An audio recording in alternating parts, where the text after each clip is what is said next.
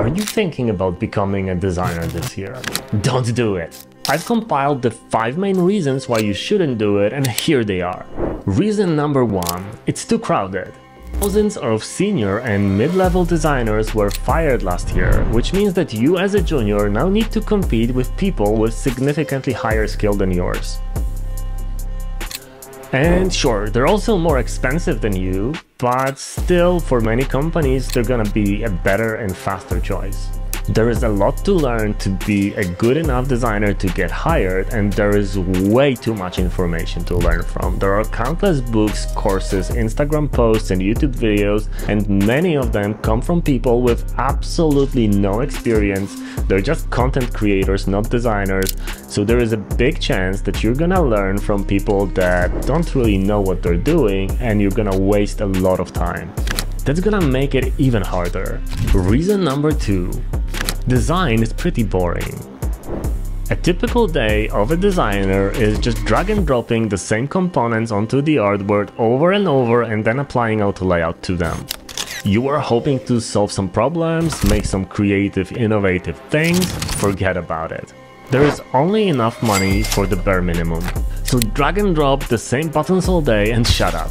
In some bigger companies, you will work on a single feature for a year or more, and then, a day before release, you'll realize that somebody decided that it's not really needed anymore and they just deleted it. Also, most small and medium-sized companies don't do research anymore, so if you're hoping to be creatively solving problems of the users, nah, that's not gonna happen. Number 3. It's heavily optimized.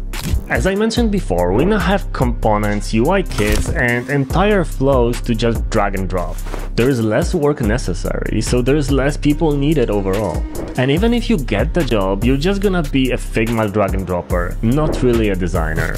But hey, at least you're gonna have some cool stickers on your laptop, and people at a cafe won't really know that you're not doing anything creative. Lower cost of production is also more important than any of your ideas. The priority will always be cheap to code, not great to design. And it's likely the developers will butcher your design anyway with poor execution, and there won't be any time and money for quality assurance, so nobody will care. It will go live badly aligned and pretty ugly, and then people will think that you designed it that way. Reason 4. AI.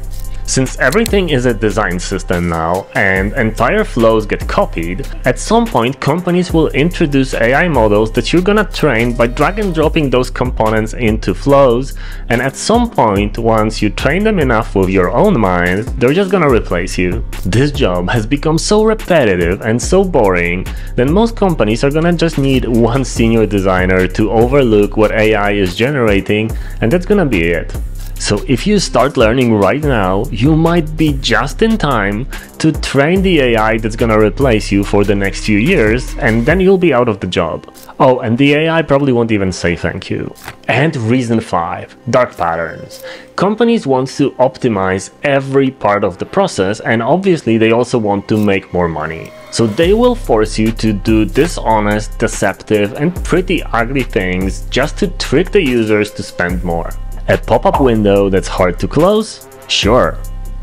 A button that misleads people into paying a little more than they need to? Of course.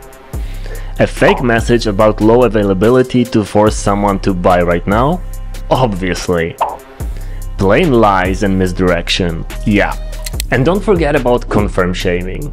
The user doesn't want the pro plan? Just make fun of them and say that they're maybe not smart enough to be a pro user.